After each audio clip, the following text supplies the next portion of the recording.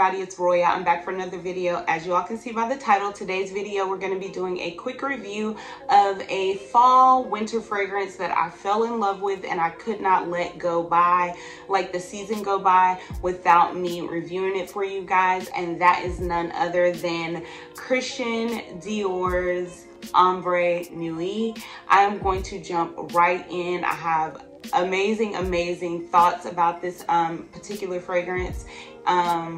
Yeah, so I don't want to ramble, y'all. Let's jump in. All right, you guys, so I got this a few months back specifically for fall and winter. You guys know I purchased my first Dior fragrance sometime like mid last year, if I'm not mistaken, for spring.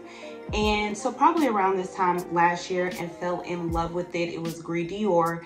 When I got that fragrance, I got a sample of this inside of it as well and instantly fell in love. This is the most unique unisex scent I've ever smelled in my entire life.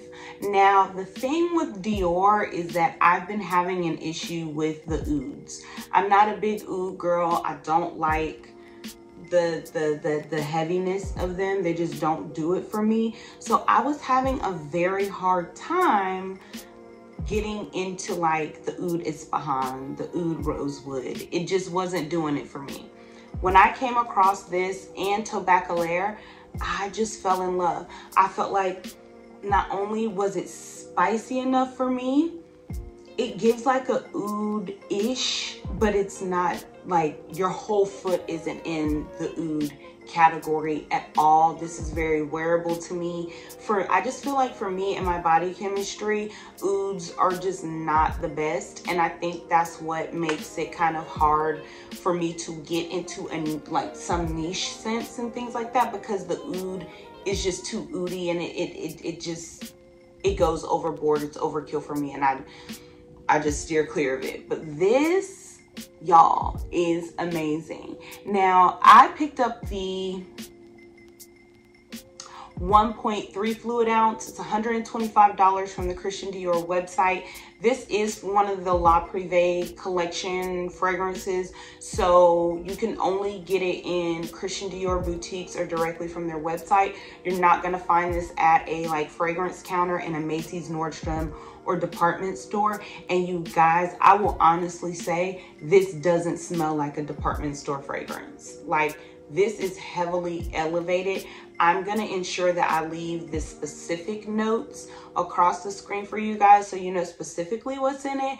Of course, I'm gonna tell you guys like what I think it smells like. Now, my particular bottle doesn't look very used, and that's because it hasn't been very used.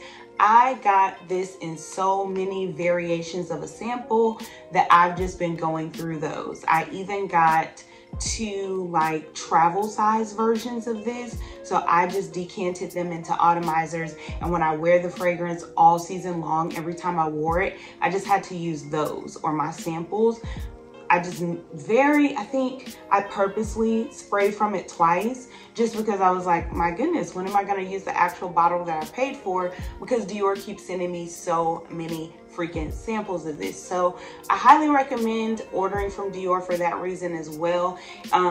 Whether this was the fragrance you were looking into, Nuit Dior, Oud Isfahan, Oud Rosewood, Tobacaler, any of the ones you've been looking into, I highly recommend getting them. I highly recommend signing up for Dior's loyalty program. I highly recommend searching the web for a code before you order so that you can get some goodies inside when you receive it. You guys saw me unbox my Eden Rock perfume that I also got from Dior, and I got a multitude of great goodies in there, a cosmetic pouch.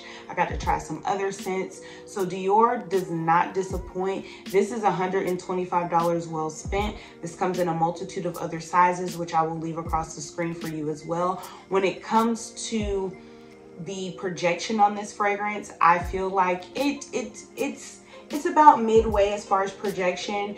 It's out there, but it's not overtly loud.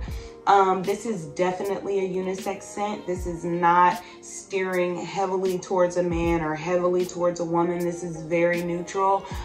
This is something that I feel like babe could wear. and we could both wear it, and it's gonna develop completely different on us. I feel like this would develop on a man's body chemistry much differently. I'm actually gonna try that, and while I'm editing, I'll let y'all know how that goes. I'm gonna try it on clearance, but this just on me develops into this very ambery, saffron-y, beast mode fragrance without being like, oh my God, it's taking up the room and I'm choking. No, this is beast mode, like, come here, what you got on? Come, you, come here, what you got on? That's what this does on my body, and I love it. I don't see this in spring, summer for me at all, so I'm putting it away. But this is great for the fall and the winter. As soon as fall starts, I think this is perfect, and it definitely tiptoes its way into winter. It did for me.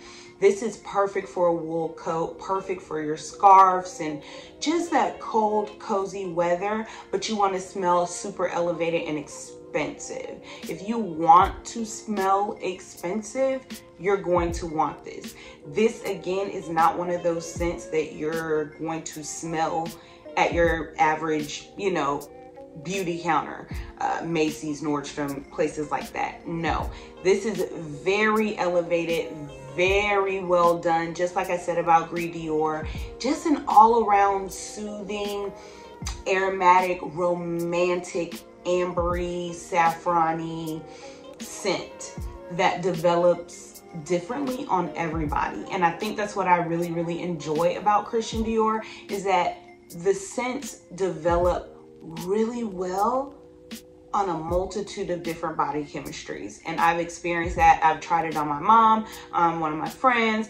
I tried Dior on Clarence, and it developed differently. And so where I didn't think that was unisex, it actually really, really is. So, and I've said this time and time again, and I love the little packaging that they come in, but I've said this time and time again, we've got a lot of fragrance houses or like fashion houses that are doing these super exclusive fragrance lines because they don't want to feel, you know, just generic, and they don't want it to feel like, oh, I could just walk up to this counter and like order, you know, order this or buy this or whatever.